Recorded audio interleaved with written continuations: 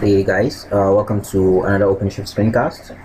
So we've gone quite through a lot to set up OpenShift, basically, and there are easier ways of doing that. But I wanted to show you how to use the o install command to kind of install it and kind of the quirks you will come across and how you'll fix it. Now, we've installed the application and we've also installed OpenShift, and you can see that we have most of the cartridges installed. But one thing I forgot, I'm sure it was an oversight, was that we did not install any Node.js cartridge. So what we need to do is to kind of install the Node.js cartridge, and I'm just going to go ahead and go into we need to install this on both nodes.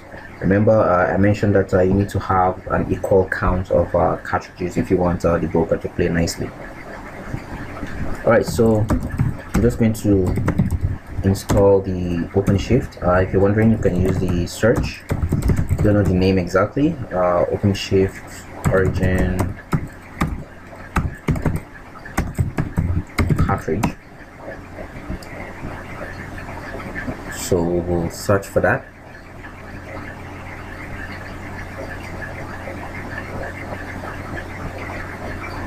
Okay, so while that's doing that, let's go to this as well.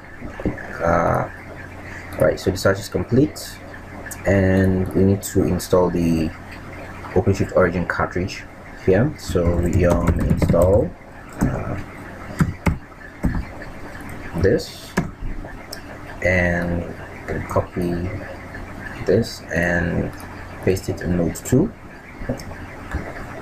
Right, so this should go ahead and resolve all the dependencies and install Node.js.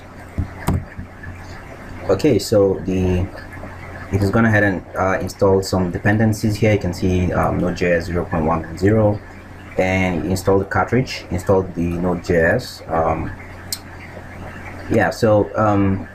Like we did previously, don't forget to import this into the broker and activate it. This is some new change that is happening. The recent brokers, as you may notice, for those of you that have installed OpenShift previously or prior to this, time. Alright, so first of all, we need to sort of like install the cartridge, because the cartridge will be there but might not be available. So for instance, if I do list, we might not see the Node.js cartridge. So what we need to do is to use the admin cartridge tool this time around, and what we're going to do is we're going to install backup type, and we're going to use recursively, and we're going to specify a location, so live exec OpenShift cartridges, and if this succeeded, then our previous command should show the Node.js. You can see Node.js 0.6 and 0.10 as opposed to the previous cartridge. And on the broker, let's make sure we do that on the anyway, just copy this. Okay, so also succeeded. So once we've ensured that we have the same count for the same cartridges, we can go to the broker, and we can use the admin ctl cartridge command again, and this time around we're going to import node, and we're going to import the OpenShift node 1 again. Against anyone actually if you like, so we're just importing the nodes. This is just to give us the updated cartridges that we have that we've installed. Right, so yeah, you can see that it has updated the cartridge list, and we've installed 2 cartridges, and we're going to use the admin ctl cartridge command again. This time around we're going to activate using the IDs. So if you remember, we had to do this previously, so they should go ahead and activate the cartridges and make it available to our web console and our EC2. Right, so for some reason it did not read this, so let's see why. Maybe because I had a space. So these are some minor quirks you might get into in this case. So it activated the NodeJS 0.6 and now it needs to activate the 0.10. Alright, so it's successful, and now if we refresh our page, we should get the NodeJS 0.6 and 0.10.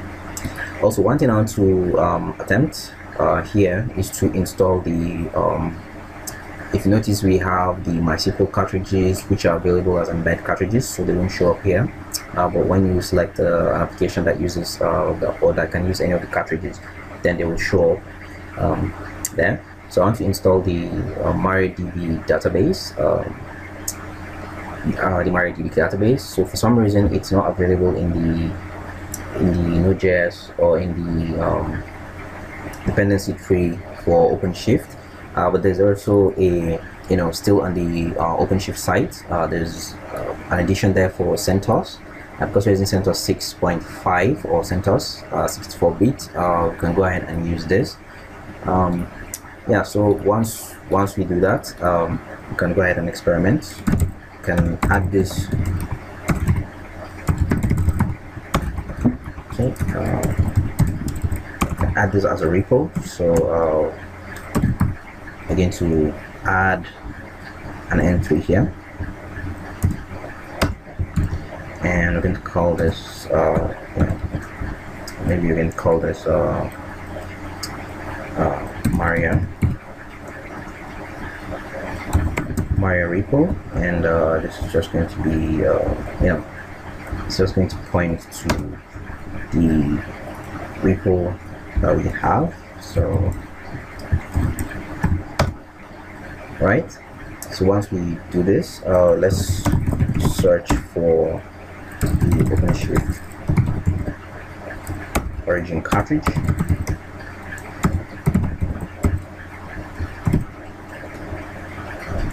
Right, so this should give us a list of all the cartridges.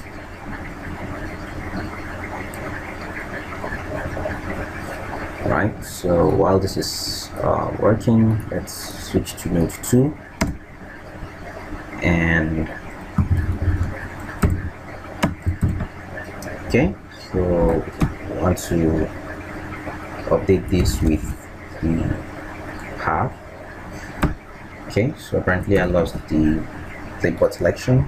Select it again.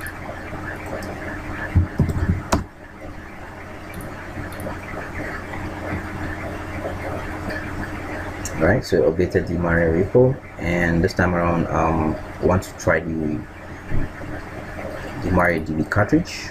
So let's see if this will resolve the dependencies.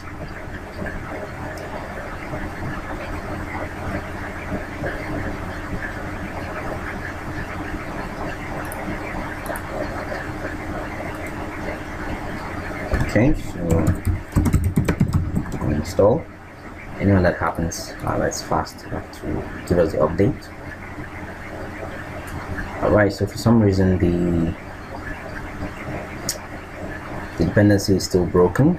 You can see here package MariaDB Maria server will be installed, but MariaDB sort of like it's not going to be installed, and we can go ahead and actually kind of tweak the RPM to kind of disallow just the MariaDB devel.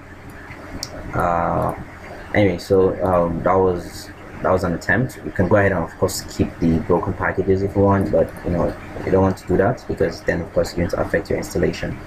Alright, so if I have a better way of doing that, I'll come back and kind of update you guys on how to go ahead and install that, and if there's a need for me to create an RPM kind of for the MariaDB installation, I'll be glad to do that. So hopefully this video has kind of taught you one or two things on installing the NodeJS cartridge, and also